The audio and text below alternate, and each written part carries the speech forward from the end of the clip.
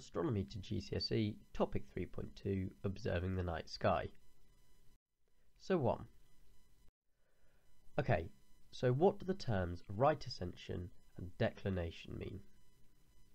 Remember I mentioned the celestial sphere earlier.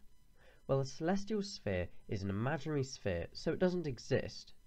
But on this sphere, all of the objects of the night sky appear to be projected. If you like, the celestial sphere is a globe where the Earth is in the centre. Just like a globe, the celestial sphere has coordinates. However, rather than having latitude and longitude, the celestial sphere instead has declination and right ascension. Any point in the night sky can be located via coordinates that refer to that point's declination and right ascension, just as any point on the Earth's surface can be located via coordinates that refer to its latitude and longitude. Declination replaces latitude and longitude, as it's the horizontal lines. Declination is measured as an angle up or down from the celestial equator. The unit for declination is degrees, just like a normal angle. If you want the angle smaller than a degree, then the next smallest increment is a minute, which is 1/60th of a degree. After that we have a second, which is 1/60th of a minute, and 1,300th of a degree. Right ascension is the astronomical version of longitude, if you like. As the celestial sphere appears to rotate, it doesn't really, in fact the Earth is rotating, but anyway, as the night sky rotates, right ascension is expressed as a unit of time, which indicates how long between objects crossing your meridian. Just like longitude starts at the Greenwich meridian, right ascension starts at a selected point in the night sky. This point is the first point of Aries. Because of right ascension is a unit of time telling you when the constellation or star will be directly above you, it is measured in hours, minutes and seconds. Right ascension starts in the east or on a star chart on the right. The time then increases to the left of the star chart. This occurs as the Earth is spinning towards the east. 2. The declination of Polaris, the North Star. Polaris lies above the Earth's axis of rotation, the North Pole, which I've represented here in blue. This is why it appears not to rotate in the night sky, just how a tiny point in the middle of a spinning top appears not to rotate. So what is Polaris declination? If it sits directly above the North Pole, its angle from the celestial equator is 90 degrees. Therefore, the declination of Polaris is 90 degrees. So that's easy. The declination of Polaris is 90 degrees. Remember that declination does not change, as it is a coordinate system for the entire night sky. 3. So we know that the declination of Polaris is 90 degrees. Remember, this does not change depending on location, as the declination tells you where on the celestial sphere Polaris is, not where in your night sky from your garden. Now, what is the angle to Polaris from the horizon? Now, this is from your garden.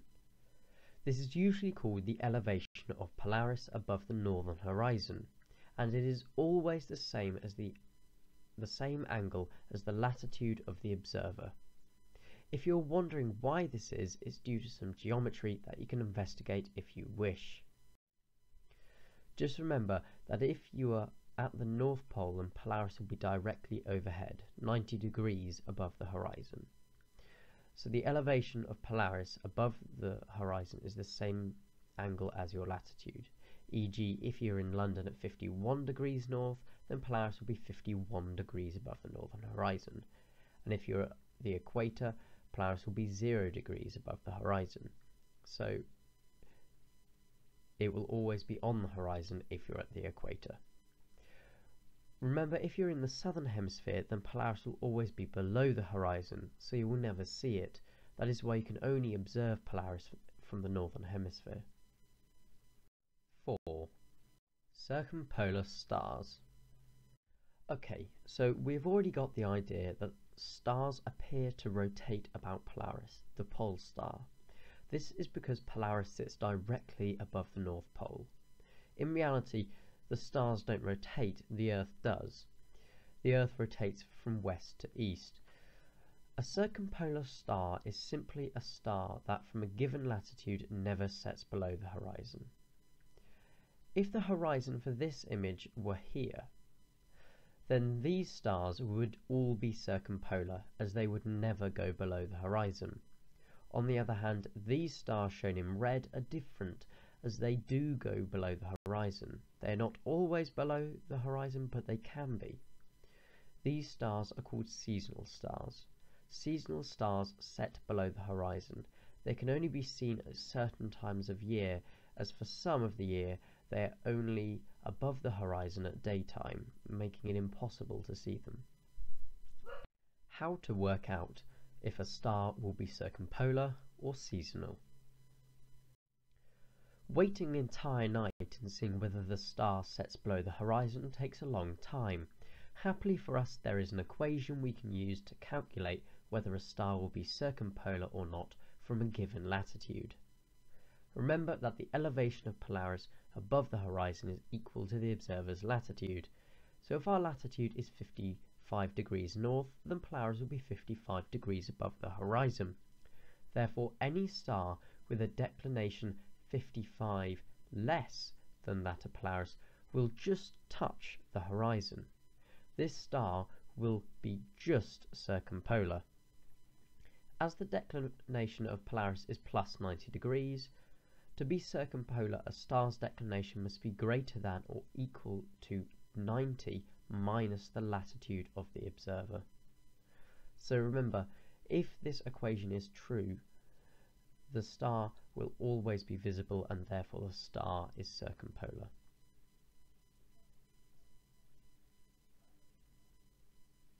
A photo with a long exposure like this one will be able to show the apparent movement of the stars across the night sky.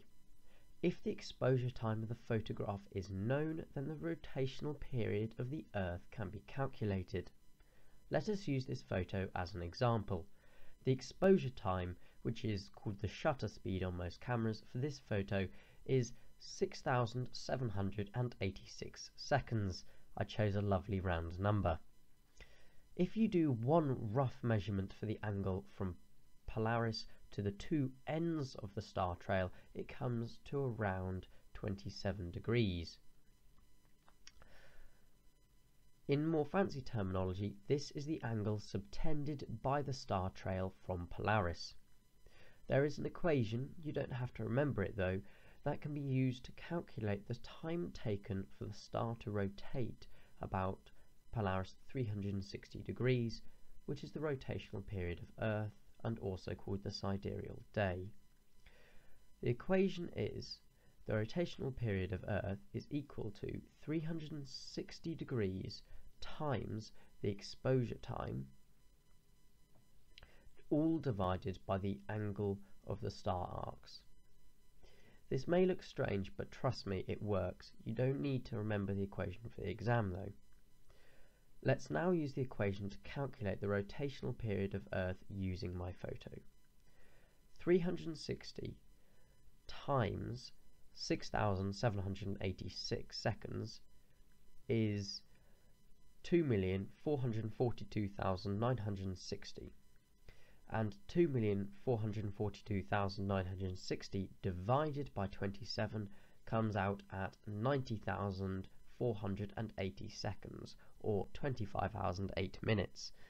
The rotational period of Earth is really 23 hours and 56 minutes, so we're quite a bit out, but there's a lot of error when measuring the angle. So that is how to calculate the length of the sidereal day. You can use this as part of your astronomy coursework. 5. Planning an observation session. When you are going to do an observation session, there are many things you need to look at or bring. Some of the most important things are planispheres, star charts, and computer software. Why? Because you need to know where to look for your stars. For your coursework, there's no point drawing stars if you don't know which ones they are. Planispheres, star charts and computer software are great ways to locate, name and find stars. You can actually get smartphone apps that name you the stars you're pointing your phone at. Let's create a kit list for a naked eye observation session. So we already have a star chart, planisphere or computer software for the planning and locating of stars. A red torch is essential as you will need light to draw and record data with. However, if you keep turning a torch with a white light on and off in order to see, you'll keep losing your night vision. The reason the torch needs to be red is that you will not lose your night vision with a red torch. A clipboard is essential as finding a flat dry surface may be difficult and you want the best possible data for your coursework. A pencil and rubber. Please do not forget to bring a pencil and rubber. You will have done all this preparation and work to get your location and will have no writing implement. Warm clothes. These are not always needed, but if you're observing stars at night it will get cold, especially in the winter. Phones and maps. You may get lost and need to call for help and assistance. A phone is a great backup plan if the session goes pear-shaped and you forget a coat in winter or something like that. 6. Types of naked eye observation techniques. There are 3 types of naked eye observing techniques. These are techniques that enable you to see as many stars as clearly as possible. The first is dark adapted eye. This one is simple. Wait until your eye has become adapted to the dark. This is sometimes called getting your night vision, but don't call it that in the exam. Over a period of around half an hour, your eyes will adjust to the dark and become dark adapted. This allows you to see more stars more clearly. The next is relaxed eye. Relaxed eye is where you wear an eye patch. This allows you to keep the eye you are not using open and relaxed rather than keeping it shut. But the eye patch removes the distraction of the second image. The final naked eye observing technique is averted vision. Averted vision is where, to get the best image of a dim object, you look slightly to the side of it rather than directly at it.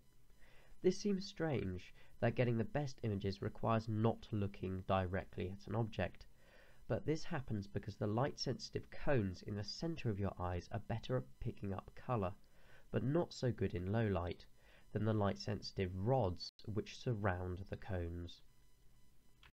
7. The ecliptic and the zodiacal band. Back to the star chart. The funny curved line across the middle of the star chart is called the ecliptic. This is the apparent path of the Sun on the celestial sphere. The lines plus and minus 8 degrees from the ecliptic form the outer edges of the zodiacal band. In this band are the constellations of the zodiac like Leo, Cancer and Gemini, and in this region of the night sky is where the planets and the moon are located. The ecliptic is not really the path of the Sun, as the Sun isn't really moving, it's us. To represent what the ecliptic is, have a look at this diagram. The ecliptic is the line the Sun appears to follow on the night sky. 8. The Messier catalogue. A French astronomer from the 17 and 1800s called Charles Messier compiled a list of 110 astronomical objects consisting of galaxies, nebulae, planetary nebulae and star clusters. The Messier objects are just visible to the naked eye and so are popular with amateur astronomers. You can even use them for your coursework. Examples of Messier objects include the Crab Nebula, which is M1, the first object in the Messier catalogue. 9. When stars culminate. Remember that the Earth rotates from west to east, and as the stars are fixed, this makes them appear to rotate from east to west as observed from Earth. If you look due south, then you'll see stars rising in the east, which is on your left, and then stars setting in the west, which will be on your right. This means that stars culminate when they are due south. Remember, culminate means crossing your meridian, which is an imaginary line going from the North Pole to the South Pole right over your head. So all stars culminate when they are due south.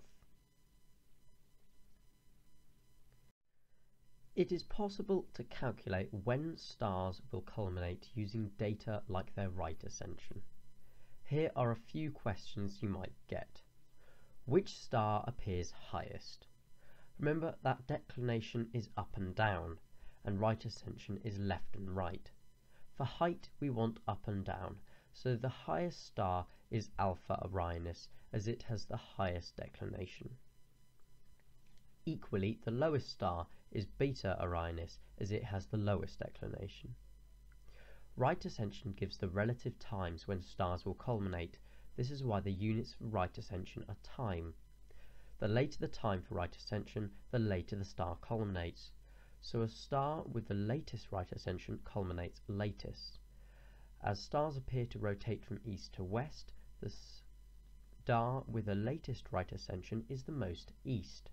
So here Alpha Orionis is the most east, as it has the latest right ascension. Using this data we can calculate when a star will culminate. So, if Gamma Orionis culminates at 1700, then when will Alpha Orionis culminate on the same day? Well, Alpha Orionis right ascension is 30 minutes later, therefore it will culminate 30 minutes later, so at 1730. On the same day, when will Delta Orionis culminate? Well, it is 7 minutes after Gamma Orionis, so it will culminate at 1707. Now, remember that the sidereal day, so the length of time between culminations for these stars, is 23 hours 56 minutes, 4 minutes shorter than the solar day. This means that if Gamma Orionis culminates at 1700, then the next day it will culminate 4 minutes earlier, as the sidereal day is 4 minutes shorter, so it will culminate at 1656. The day after, it will culminate at 1652. So if you get a question like Gamma Orionis culminates at 1700, when will Alpha Orionis culminate the next day, remember to do all of the steps.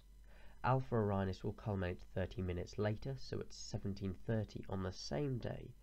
So the next day it will culminate at 1726. Remember, if you do all of the steps, these questions can be quite easy. You just have to take your time and do them logically.